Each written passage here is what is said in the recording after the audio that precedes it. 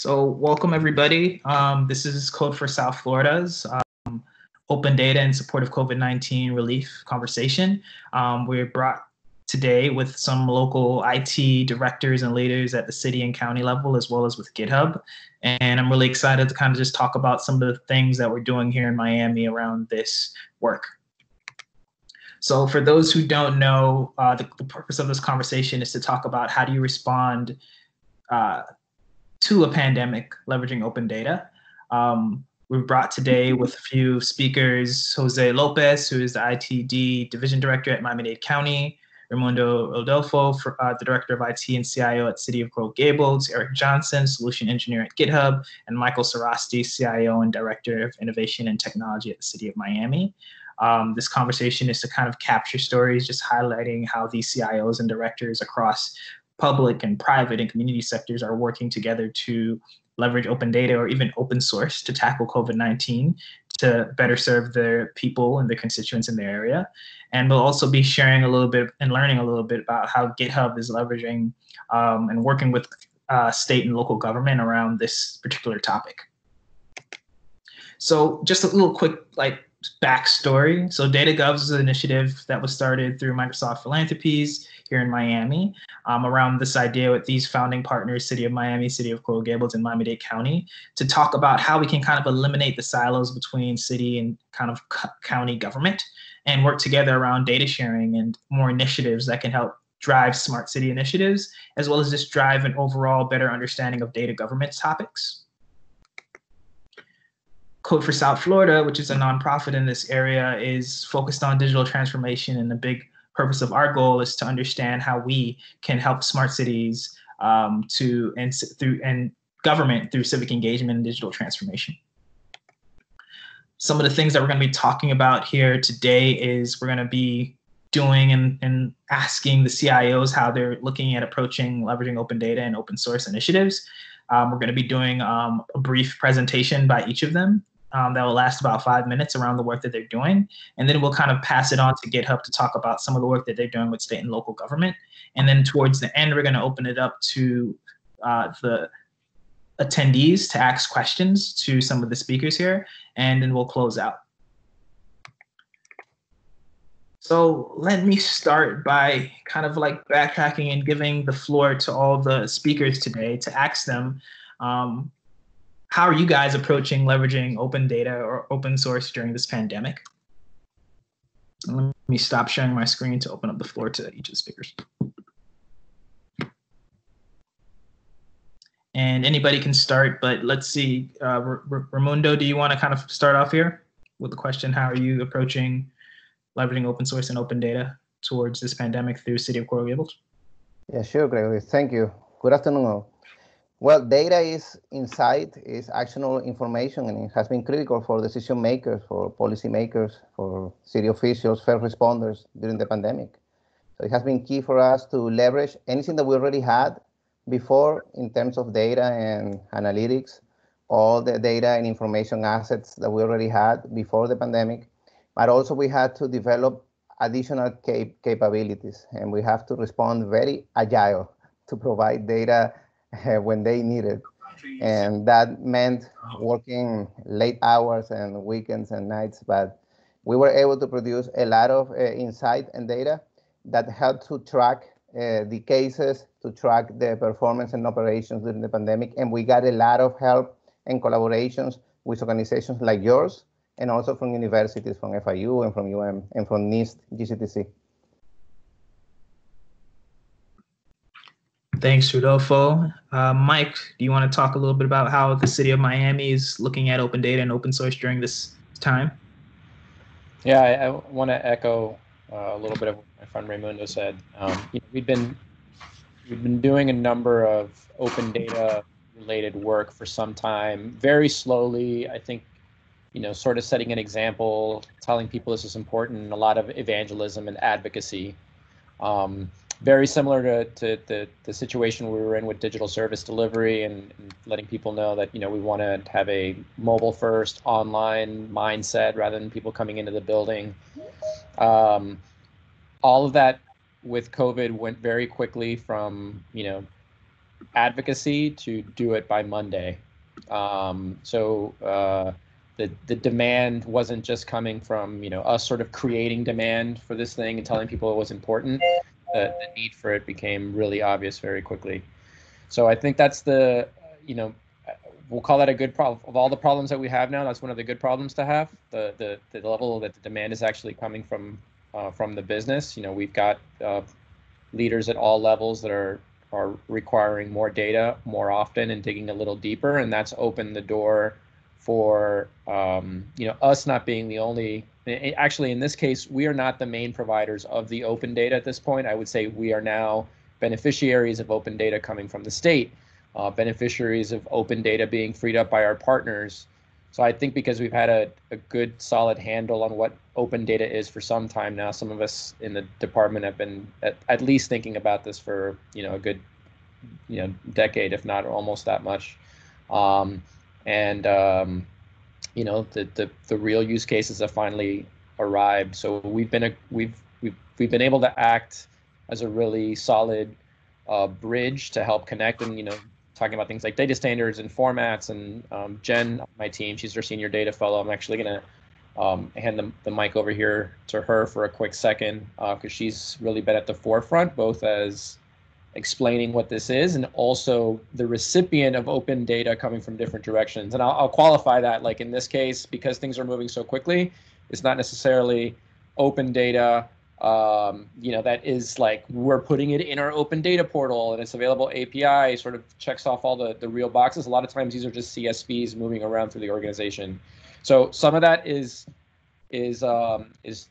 are just data sets that are kind of moving around.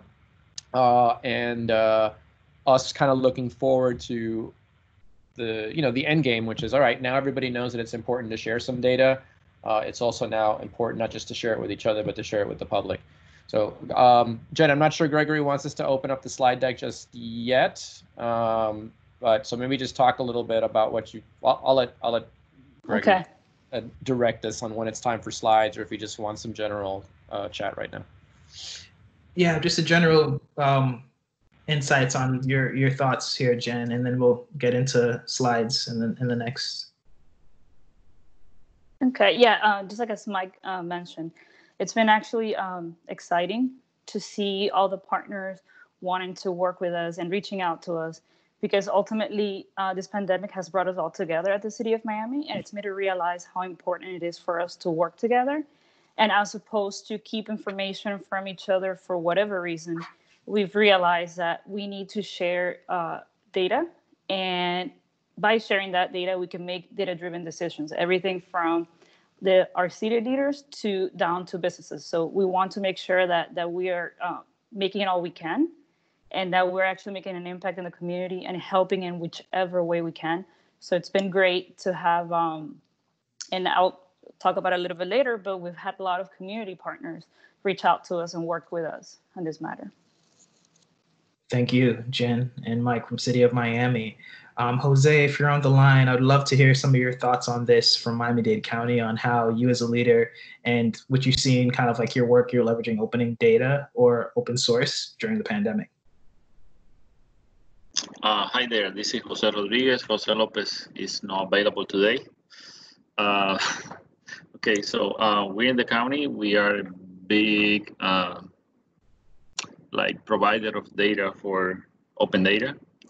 As you know, we have an open data site that is based on our GIS platform, and there we have more than 500 data sets for medicines, and that is publicly available for not only for municipalities, but for every citizen in the county. And we are constantly updating that data sets that we have there, and we have plans to add more data related to COVID-19 efforts that the county is doing right now with the surge and the CEP initiative from the Office of the Mayor. We are doing the final tunes to the data that we are preparing to be part of our open data platform to be shared with everybody. That's where we are right now. Thank you. And while Eric is on the line, I'd love some of your thoughts from GitHub on interesting ways you're seeing CIOs and leaders approach leveraging open data and open source during the pandemic. Oh my goodness. Well, hi everybody. Thanks, Gregory. A lot to share on this. I think what I really want to share in depth here are a couple things. One, some stories of how the state of California addresses process around sort of data and sharing and just getting public information out. And I'll do that in in just a second. There's another piece of that though. I mean, GitHub of course is the largest site for open source code and open source data in the world. And there's just been a ton of work on that, going on. I'm just doing a little quick look here. There's 71 repositories of on the sort of COVID topic here out there that have collaboration around the world. But I think we're seeing this with local partners like Miami-Dade, Coral Gables. We're seeing this at the state level, and obviously what we're seeing are sort of speed, sharing, both of those at the forefront of effectiveness in COVID response. But more details about that in a sec. Thanks, appreciate it, Eric. So now we're going to shift it over from question 1 to question 2, which is not really a question, but more of a sit down and listening to how some of the cities, as well as the county, are approaching their work. I'm going to give the floor to Raimundo of City of Coral Gables to kind of share his pitch deck of what he's working on. Thank you, Gregory. I will share my screen now, and you let me know if you see it, please. Yep, we see it. Thank you. So, well, I'm Raimundo Rodolfo again, CIO and IT Director with City of Coral Gables. I'm going to go really quick over some of our uses of data and data insight and analytics during the pandemic. So in this busy screen you see there to the left, that's a screenshot of our hyperlocal data hub. It's a homegrown application where we aggregated data sources specific to COVID-19. We have to provide this in a very agile manner to provide insight to our emergency operations management team, to our EOC, to our city manager, and our city officials. And that aggregates a lot of external data, also data that you may be very familiar with during COVID-19, like data from Johns Hopkins University, data from ESRI and GIS hub aggregators, and also data from the county and from FEMA and the CDC. So we aggregated a lot of data. Not every time we had the APIs to connect everything like we like to do with horizontal integration in our Smart City Hub, but we wanted to produce quick results, and that's what you see there. So we had to develop portals to connect directly to hospitals. We already had some capabilities from our electronic patient care system that we already connected to hospitals, but we didn't have a way to gather the data in real time. So we had to develop those data interfaces and allow the hospitals to send us the data as they were generating that. So that's a way to get hyperlocal data from the source directly, from the local source, from the local hospitals. Now we are collaborating with the University of Miami to get that data also into their portals so they can aggregate more data from local sources.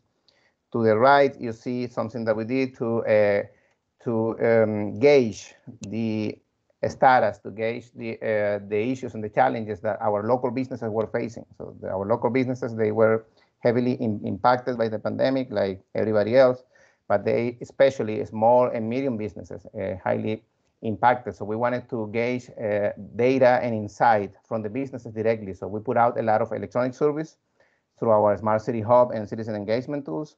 And working with the Economic Development Department, we got a lot of data from businesses directly. We tabulated that data, we generated those dashboards that you see there, and we used that data as a initial way to produce a series of content, like webinars, addressing the issues that they had. And we brought experts and people to help the businesses with internships, with free resources, with e-commerce tools, etc. So this was a way to gather data before. And let me go really quick back here to mention a list of our partners that we are collaborating on data. I am one of the co-chairs of the NIST GCTC Data Supercluster. So I work on a lot of data initiatives with the NIST GCTC and with partners from countrywide cities, counties, and also science and academia. And University of Miami Institute of Data Science and Computing, we are close partners, and we are collaborating now with them, piloting the experimental situational awareness tool that they developed for COVID-19. We are also collaborating with FIU, with the engineering school, on some data analysis also for IoT, and that you will see in a moment. And of course, collaborating with all the partners in this webinar and industry partners.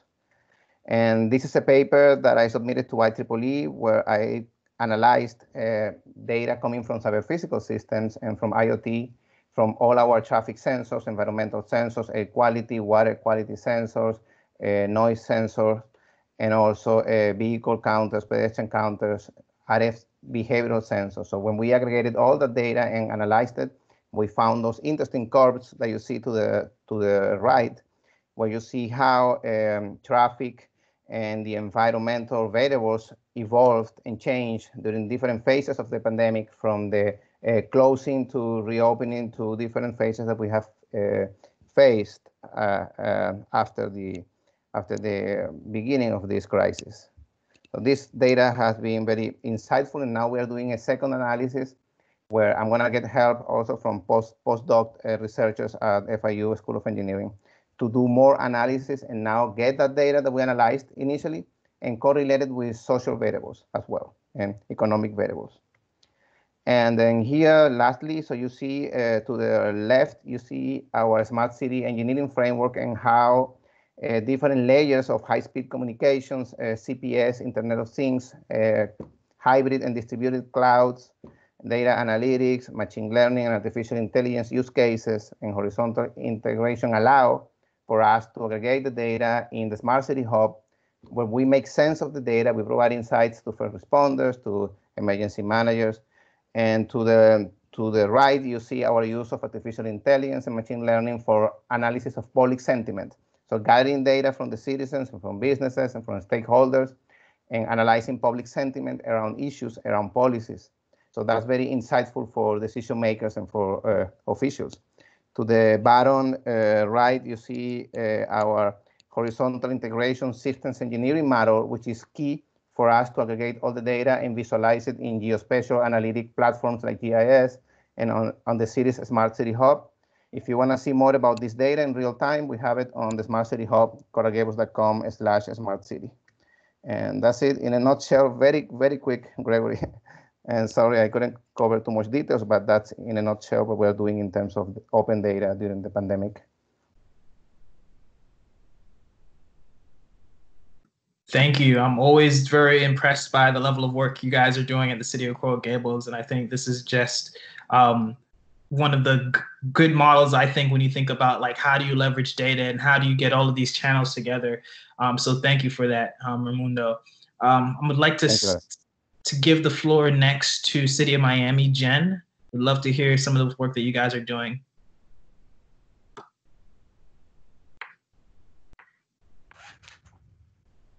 So Jen, you're pulling up the slide? There. Cool. Yeah, there it is. Cool. So I'm gonna kick off with a couple quick things and then turn it over to Jen, who's doing again the heavy lifting on this stuff. Always the same. Just to echo Gregory, your compliments on what Raimundo's doing. Always do a fantastic job in the Gables of bringing all of this stuff together. We're using some of the same stuff that obviously I'm sure the county is using and that Raimundo's using. That's coming from Johns Hopkins and from the the various Esri tools that we share. So I wanted to talk a little bit about something that might be a little different than the city's doing. This is some samples from the COVID situational data reports that we are getting at the city right now, occurring Monday, Wednesdays, and Fridays. This, full disclosure, is us at the city benefiting from open data being compiled in other places. So I think what we've done that I'm actually really impressed with our mayor in kind of taking the concept of being data-driven to heart is he's really engaged a number of city managers. We've got representation there from City of Miami Beach, City of Coral Gables is there quite a bit, on a number of the other mayors, and has assembled a group of experts from the local county health department, from FIU's epidemiology team, And they, in this collaborative environment with all these experts, Monday, Wednesdays, and Fridays, get together every morning for a situational report on where we are with cases. The cool part about this is it's not just taking the case data that is coming from, whether it's again, most of that comes from the state through the health department, but applying an extra layer of analysis on that open data. And these are just some examples where there are a number of smoothing models that are running on top of the daily case data to provide a more accurate picture. As you know, and if you've been following, this data kind of jumps up and down all over the places. So sometimes, you'll have data dumps that'll give you, because you've got a big round of testing. So you'll see maybe a case count jump up to a certain number. The team of epidemiologist teams have been taking that and applying some really great analysis and posting it on GitHub, actually. So the link is at the bottom. If you want to take a look at that link, it is publicly available. Everything that is built on that site is actually coming from open data, a number of open data sources, primarily the data coming from the state. So you'll see things here, the positive tests by day, but then they can do some deeper smoothing on the case data over a 2-week period. You can get a lot more granular and hopefully more surgical about whether you're doing a shutdown or are you shutting down certain things, or is your mask order working better. Go to the next one, Jen. Yeah, so here's another round, and also doing a little bit more sophisticated analysis on like what the last 2 weeks look like. Are the trend on the proportion of positive cases, the goal has always been to bring us down to about 5%, has been the generally shared target around this. We've been in the 20s over the last few weeks and months, I think, at this point. But that has finally started to shift down, and you'll see on that left-hand chart a downward trend. Still tough to see if that's continue. The whys are always a little bit unclear if that's happening, but while cases continue to go up, we have started to notice a flattening of the rate at which they are going up, which is a good sign. So the case count at some point was growing exponentially, and it's now no longer growing exponentially. And again, that's the kind of stuff that we would not have had just by looking at a chart coming directly from either the Johns Hopkins or the state dashboard. It really required the pulling down of that open data and putting it in front of experts so that they can give us deeper analysis. And what I'm particularly proud of is somehow this messaging about data-driven government has both resonated over time, but as I mentioned before, COVID has sort of pushed it to the forefront. I'm actually really proud of our mayor. I don't often send him, side complimentary notes, but I did on this, and he has been digging into a really deep extent and driving the evolution of some of these models.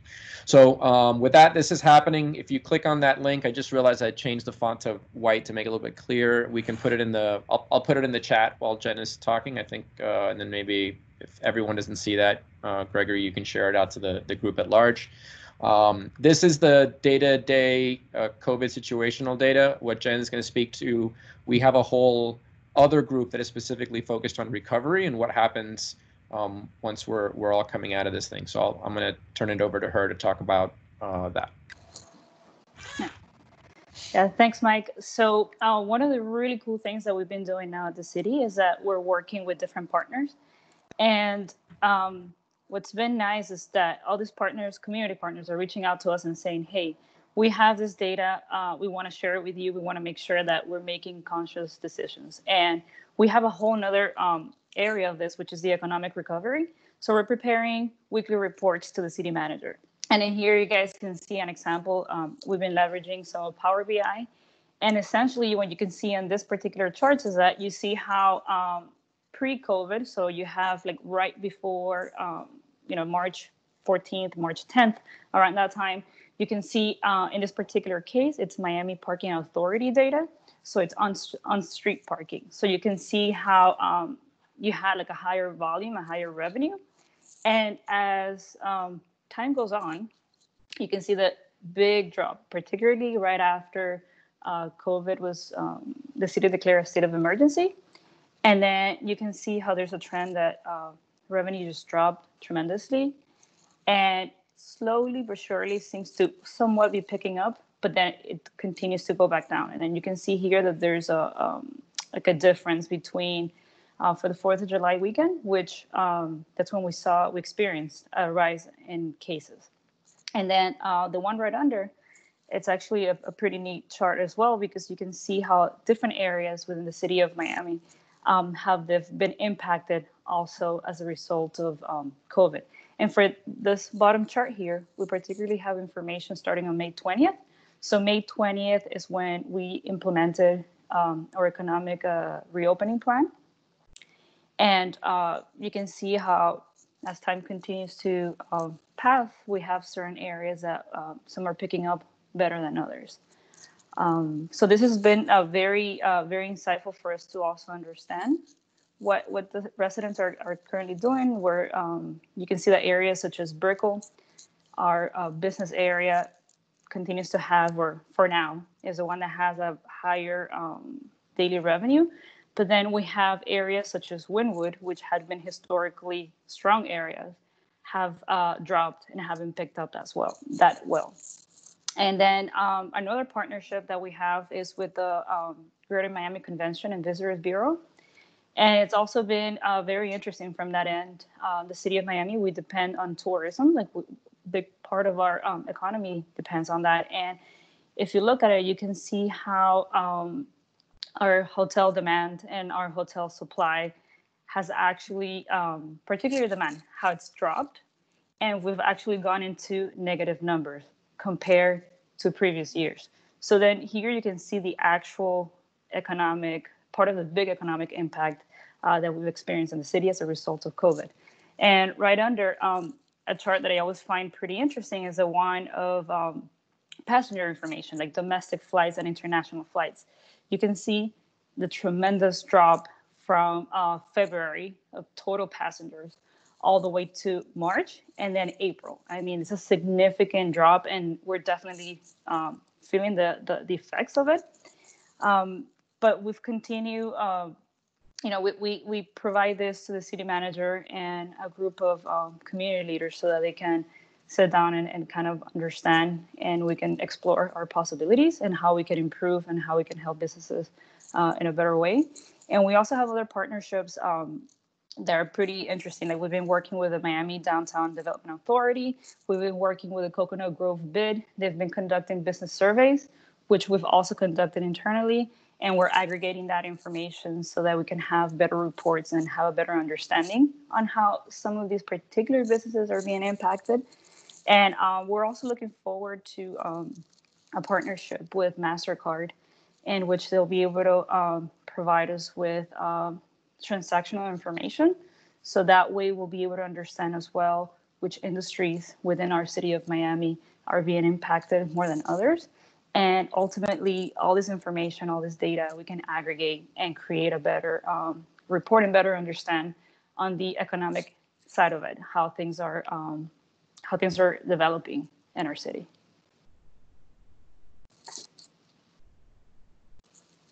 Hey, and just this one's actually for Eric, real quick. I did match the background color to our slide deck, since you were asking if I could change some colors, just to make sure. Thanks, Jen. Awesome. You're welcome. I'll share the link now in the chat. Cool. If you haven't. Thanks, Jen. And City of Miami, I mean, like kind of Mike touched on, I think the mayor was one of the first, I think, in the country to kind of go forward with like testing positive for COVID-19. And then kind of like, it's just amazing to see how on the ground your team has been, Mike, as well as Jen, on kind of like making sure that we get some of these data initiatives up and that we're tracking it. So thank you guys for like sharing a little about your work. So we have Jose Rodriguez on the line, and I know Jose Lopez couldn't make it. So Jose, did you have a deck prepared, or do you want me to just go into the next kind of like phase of this? No, unfortunately, I have nothing prepared. Okay, Sorry no problem. about that. No problem. So I actually have a deck prepared just in case something like this were to come up, to talk a little about Code for South Florida and some of the work that we're doing. Can everybody see my screen? Yeah, looks great. Yes. Yes. Sure. Awesome. Okay, so I'll take some time right now in 5 minutes to talk about local air and some of the work we're doing with the city of Miami, as well as with Miami-Dade County around air monitoring and local low-cost sensors. So for those that don't know, Code for South is a nonprofit organization. We focus primarily with partnering with government and nonprofits to do what we call modernize how government serves the people in the digital age. We do this through kind of strengthening that understanding of how do you deliver public services that are kind of human-centered. A couple of months back, we explored this idea of air quality, and poor air quality is one of the largest public health kind of threats. And 9 out of 10 people breathe air containing high level of pollutants from World Health Organization. And more recently, since COVID-19 has come, there's been a lot of talk about like air pollution and air monitoring. As you know, many people are wearing masks, and we're in a time where people care a lot about who is next to them and what they're breathing.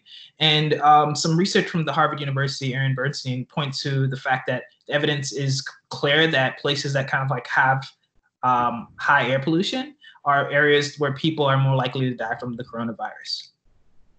Through that work, what we explored is this idea of communities needing just kind of basic access to information around data for air pollution that can kind of affect change. So some of the topics City of Miami and Gables have presented is sharing and demonstrating data and then working with the right partners so they can understand it and make actionable decisions. And we thought about that as, okay, what can we do to help with this? One of the things we looked at is PM 2.5, which stands for particulate matter. And we noticed is higher concentrations of this based on data from MedRx and their report showed to an 8% increase in the COVID-19 death rate.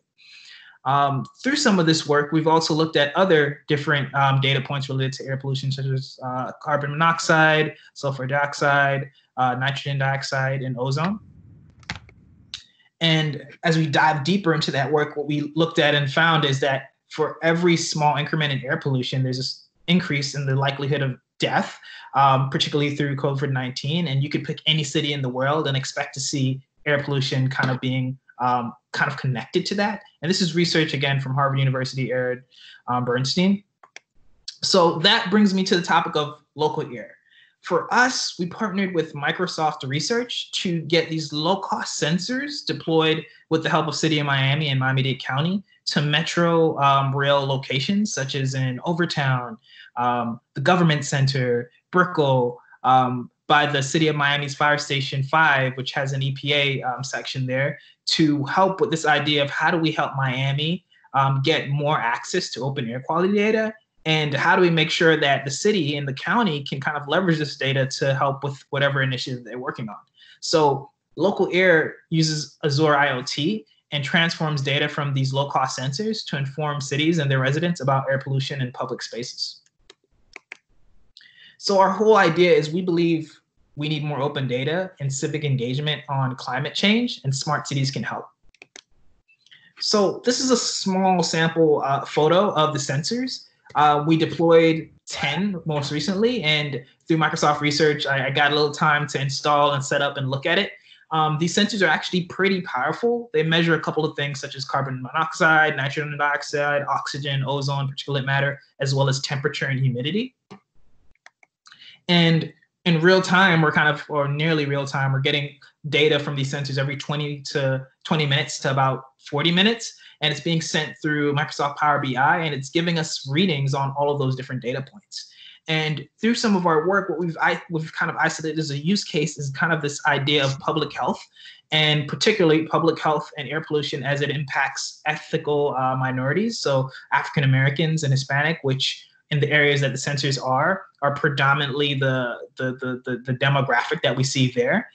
City of Miami is very diverse, and we have a lot of different people. So how do we leverage data or get data so we can bring it to the right people so they can understand how air pollution is impacting these communities?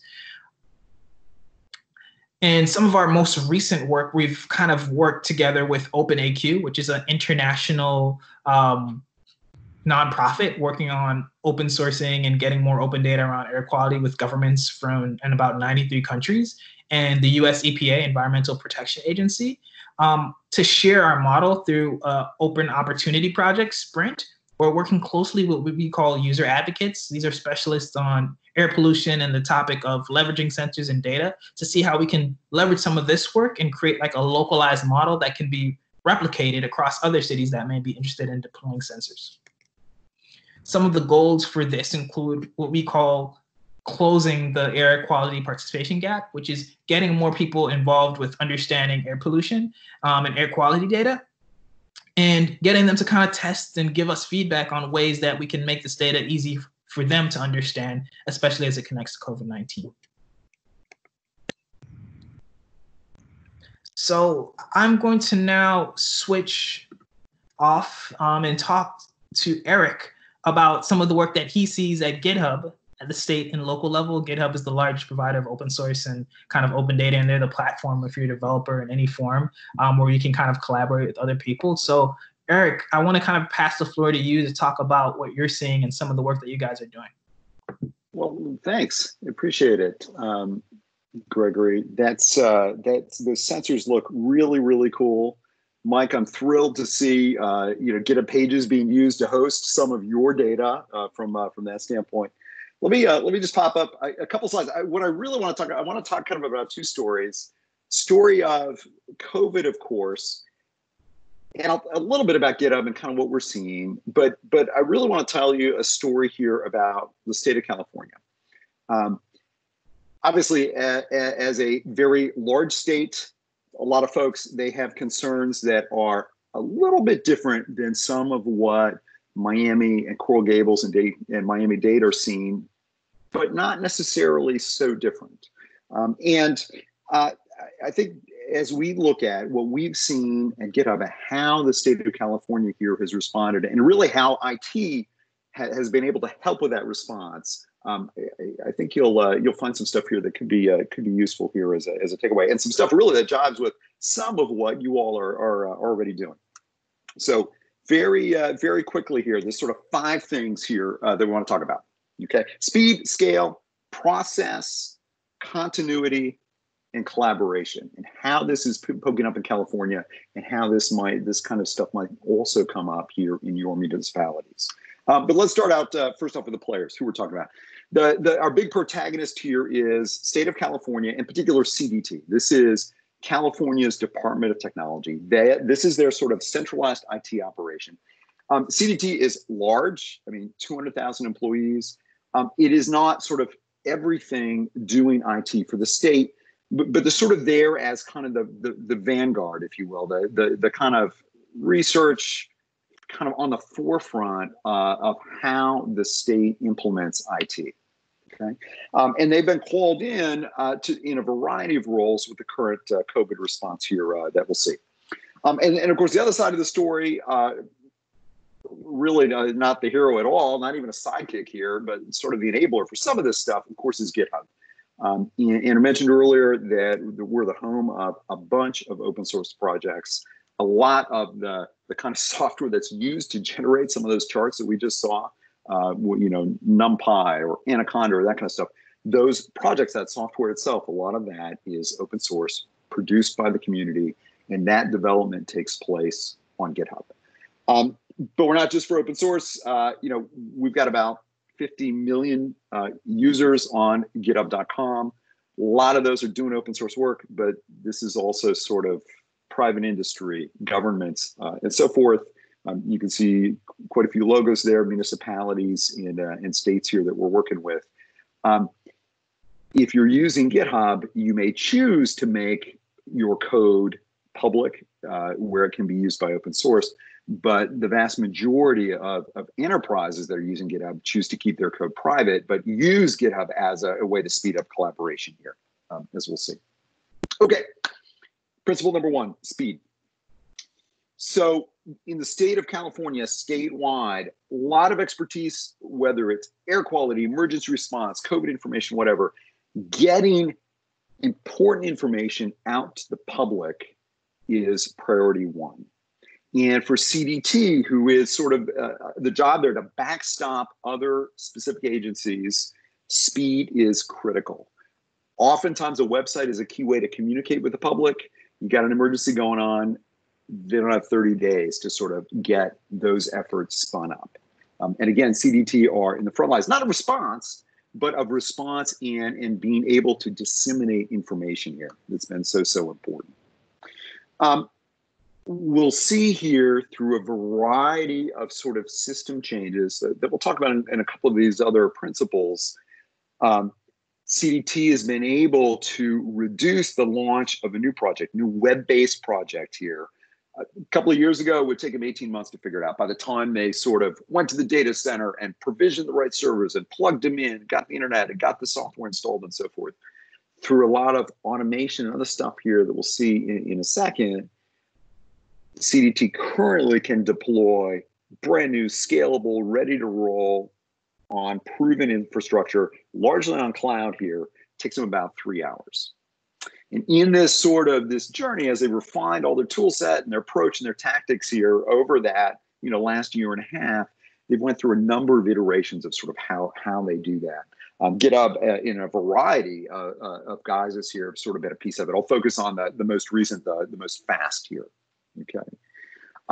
So speed, critically important. And I'll say that that's the speed of sort of whether it's response time. So, hey, when somebody's on the phone getting emergency information, does the website load quickly? That's key. But also it's speed to deployment, speed to be able to say, we have a COVID-19 situation. Folks in the state are demanding information here. The web is how they're going to get that information. How quickly can we get brand new COVID-19 specific website information backed by statistics, numerical data? How quickly can we get that spun up? Scale, of course, is important too.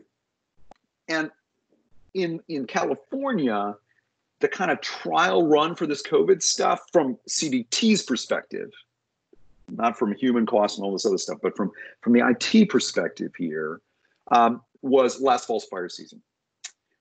There's a situation in California. Last fall's fire season in Northern California and Southern California was particularly bad.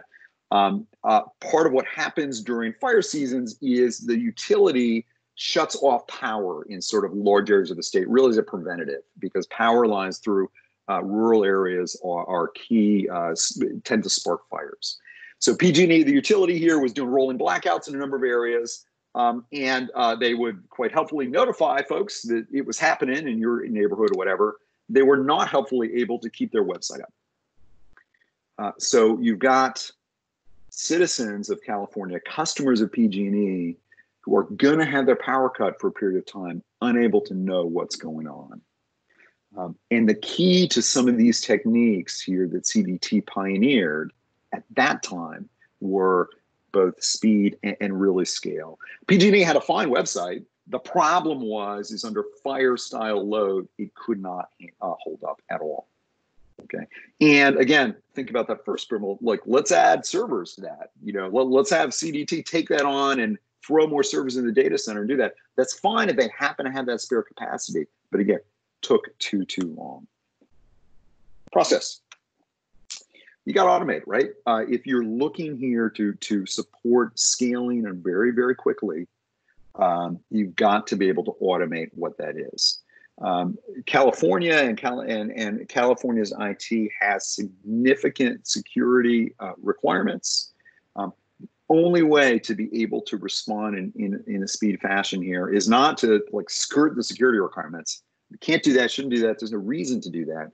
Instead, you've got to automate the process. And that's whether it's deployment, whether it's testing, and whether it's security scanning, so that CDT, the folks who are producing content for the website, the data, whatever, developers on that side have confidence here that what's going to be produced here is secure and high quality.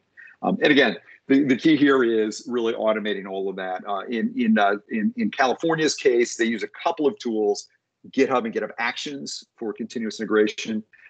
They also use Microsoft product Azure DevOps, largely because that tool had a footprint in the state prior to all of this. They didn't reinvent any wheel. They sort of built on what they knew. And both GitHub and Azure DevOps play very well together. Okay, continuity. Here's the part where we really get into to COVID specific. Okay, work from home. There were a lot of folks at CDT who had to be on the job for business continuity reasons. There were an awful lot of folks in the world of COVID who didn't have to be on the job, who in theory could work from home if they could deploy from home. And again, in this case, this is where sort of cloud comes in, whether it is the version of GitHub that is the cloud, github.com, but with the enterprisey stuff on top is called GitHub Enterprise Cloud. That's what CDT is using now for the majority of what they deploy, but also then being able to deploy to the cloud. So getting out in many, many cases of having to have physical infrastructure in a data center, which requires somebody to be there if there's a change, or requires significant VPN or other sort of network workarounds to get into it. Again, working with the cloud makes all of this far, far easier here from the work from home world we're facing here in COVID. Now, I will say that's sort of what California is seeing. I mentioned GitHub having 50 million developers that use it. We see, kind of a lot of data around the activity of those 50 million developers, particularly in the world of open source, right? So what projects are popular, who's contributing, this sort of thing. And if you're sort of interested how COVID has sort of changed the world of development, how work from home has changed that large picture, we published in early May a little bit of an update. So once a year, GitHub publishes statistics about activity. It's popular languages, very, very high level, kind of what kind of activity do we see across the platform with these 15 million developers. We took a look here at activity first 3 months of 2020 compared to 2019, right? So 3 months of lockdown fairly globally. And if you're interested, I highly recommend, kind of clicking through. This is GitHub blog, github.blog. You can find this post. But I will summarize just a couple of things. So one is developers globally kept working. Generally speaking, interaction here, activity on GitHub, about the same or increased in some areas. Use of issues to track bugs and that kind of thing increased over that 3 months compared to a year prior. Interestingly, work days for developers seem to get longer, about an hour longer. If you've got folks on your staff, we might think about what that means for burnout. It's hard to take a vacation. Where are you going to go if you're going to take a vacation? Those are very, very real concern. And then the other thing that I'll say here is, again, on GitHub, that contribution to open source repositories here is up. It takes less time for a pull request, a code change to get review, and generally an increased amount of sharing. And that's really an echo. This is a kind of a global echo of what you all were saying around sharing data, sharing statistics, publishing dashboards, Mike, like you guys have on GitHub pages. Again, we're seeing this kind of globally. And I guess I'll kind of lean in here to the last of the 5 points here. In the world of California and CDT, by implementing GitHub and the sort of workflow and processes that came out of the world of open source, that were a play from code that is shared, that is public. But to be clear, most of what CDT does on GitHub is not public at all, but their teams maintain the same kind of sharing workflow, even though it's internal. And so with this change in tooling over the last 18 months, they've seen an improved set of partnerships internally with other departments, with industry as well. And that has really sort of culminated in the world of COVID for California and CDT in deciding to take some of that work that they've done and sharing it more broadly and open sourcing it. This is a little GitHub page here for CalCat. It is a COVID assessment tool, essentially, which the state has shared. It is free for anybody to use. And you'll notice in this case, this makes the tool available. The stat that I can see, I'm not sure how widely that it's being used by other states. I've got to follow up with that with the California folks. But I will say at this point that there are 80 folks who have duplicated this code, either for their own purposes or to study it or to make suggestions. In pulling this screenshot just yesterday, we got 3 open contributions with pull requests from the community at large. So it's being used, and folks are contributing to this code because it has been shared on GitHub, and made open source. And I guess this is really, I think, the key point here in the California story. They didn't set out. I mean, open source is great as far as the state's concerned. There's a little bit of a mandate in California, but it's kind of a weak one. CDT didn't sort of set out to be open source pioneer or really worked at this way. CDT set out to be able to respond faster in the wake of the crises, starting with last year's fires and fire season, needed to respond to provide public data. Those skills, the sort of developer skills, tooling skills, approval skills, security operations skills that California then practiced through all of this, has been able to serve them very, very well in the current mission at the current time with COVID, to be able to respond, to be able to provide public data that they need. And I got to say, this work of open sourcing is something, this is the governor of California. They are very, very excited about it statewide. It's not often that you see your governor hopping on TV to talk about a project that has gotten open source. There's a ton of pride here in the state with the work here that's been done. The thing that I will say is to our point, it's sort of more generally, this is just one example of COVID-19 related projects, some data, some modeling and so forth here that are available and released on GitHub, and can share a link to here. Again, another blog post that sort of summarizes some of that here from earlier this spring. There's also sort of a dashboard of COVID-related resources here that's available more widely. So again, speed, scale, process, continuity, collaboration, and if you want to talk about any of this, Tanner Hogan or myself here on the GitHub state and local team would be pleased to talk further with you. Gregory, thank you. Michael, why are you guys hosting your that data on GitHub pages? So I can't take too much credit for that. That's our epidemiology team's choice, and they're doing a bunch of open source stuff over there too. So they're in the mindset. I can say that having come from the county, I think my old team there still is a GitHub shop, but we made that transition for a number of reasons. So we may be doing something similar here at the city. It's just a function of time and training. So. Yep, indeed. Well, and it all is related one to another. I mean, people and process is a huge part of this. Yeah. So I wanted to open the floor up to any of our attendees to ask a question if they have any.